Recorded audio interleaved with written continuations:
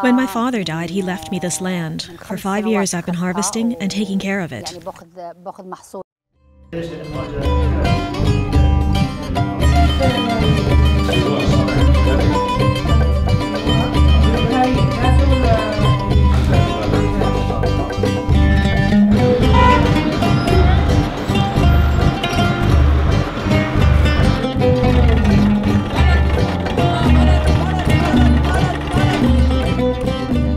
The role of the Olive and Oil Council is to harmonize between the producer and the consumer, and then for specifications and standards of the oil, and to work hard to make sure there is always a product that is acceptable and matches the required specifications. The olive sector is the largest agriculture sector in Palestine. More than 85% of the planted trees are olive trees. 100,000 families live off them. That means nearly 500,000 people benefit directly or indirectly from the olive sector. It is the largest agriculture sector and most important in Palestine.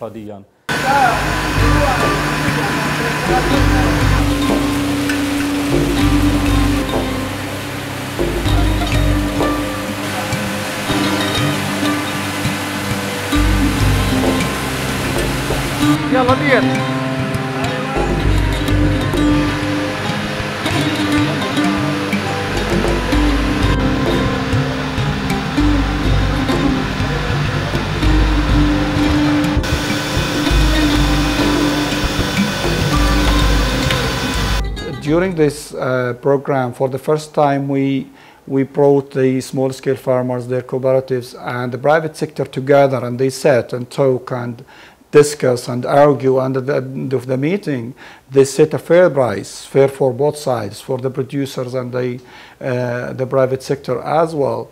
They are happy about the program, and they are looking forward to see, the program going forward. One of the roles that we have played in this program is to help Oxfam identify gaps in the program design and gaps in the capacity of the actors who are involved in this, and look at it from a systemic point of view, which is what this program is all about.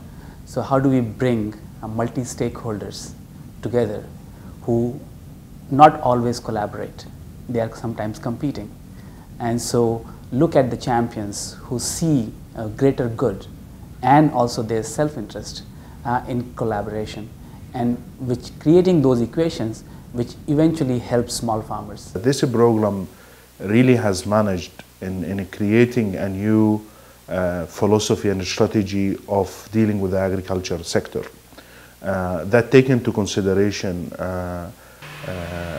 working in a multi-stakeholders environment and engaging all actors in decision-making and policy and strategy development. And I guess from growth to market has succeeded to great extent in terms of establishing the right mechanisms for that.